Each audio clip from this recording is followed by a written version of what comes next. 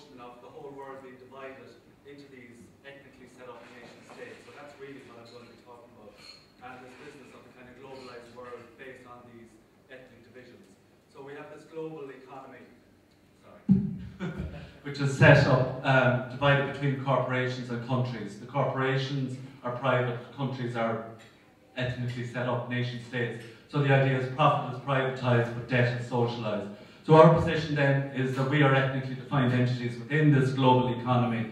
So we are Irish, we're part of the Irish economy. It's our patriotic duty to support our so-called economy within the global economy, and it becomes part of so-called who we are. So basically what I'm talking about is there are 3 R's in politics. There's the idea of redistribution, which is wealth and where it goes, how it's set up and distributed. There's recognition, which is about who we are and our identity, politics of identity. And the representation thing is the core one then. But redistribution, first of all, this idea that wealth actually is distributed in the capitalist system from the bottom to the top. So for example there, 25% of unskilled manual labourers have lost all their teeth. 3% of professionals have lost all their teeth. There's a clear difference there, despite the so-called welfare system and so on. One of the reasons often given for professionals and managers and so on to have higher wages is because of the stress that they suffer. But unskilled labourers are actually 6 times more likely than professionals to be hospitalised for mental illness. That gets even more extreme when you go to employers and managers. And again, I would say that this is evidence for the idea that the transfer is actually from the bottom to the top. So that's the idea of redistribution as being essentially a form of injury to the people who are at the bottom. Okay, we'll move on then to the second category, or the second R, as I said, which is the idea of recognition. And this is the notion of the racial state, which sets up bureaucratic categories of identity and ethnicity. We're divided that way so that it can be controlled. Again, this idea of the nation state, independent on the ethnic identity, the citizen defined by ethnicity and identity. The core thing is that identity is externally imposed, it's not some essence. So like when I go somewhere else, the important element of my identity might be that I'm from Mayo, or it might be that I'm white, or I'm male, or I work as whatever I work at. It's not some essence.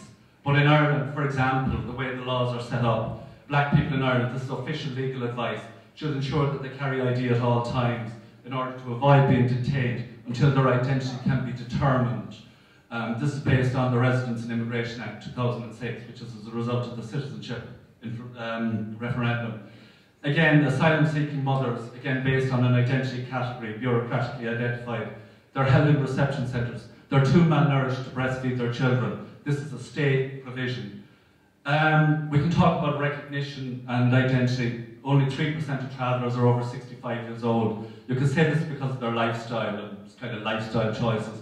I would say it's not. It's actually because of this process of identity. Because if we look in Dublin, only 17% of traveller patients are referred by their GPs to hospital, compared to 70% of settled patients. So clearly their health outcomes are going to be far worse than somebody who's identified as not traveller.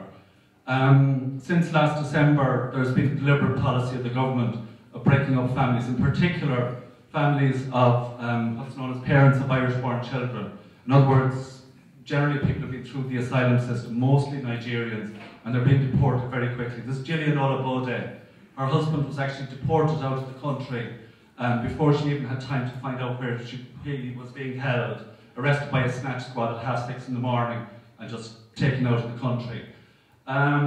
So this idea then of recognition and redistribution being insult and injury, adding insult to injury, I would argue is a fundamental process of this racial state, and that can actually be fatal to lots of people, because the exploitation happens at the bottom to the people who are most under pressure and results in things like Toyosi Shitabe, the 14-year-old who was murdered in Dublin just before Easter.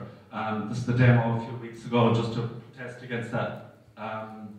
So this is the kind of core idea where redistribution and recognition meet through representation. The notion of the system, the so-called democratic system, is that we have representation. But again, this is defined ethnically. It's only citizens can vote.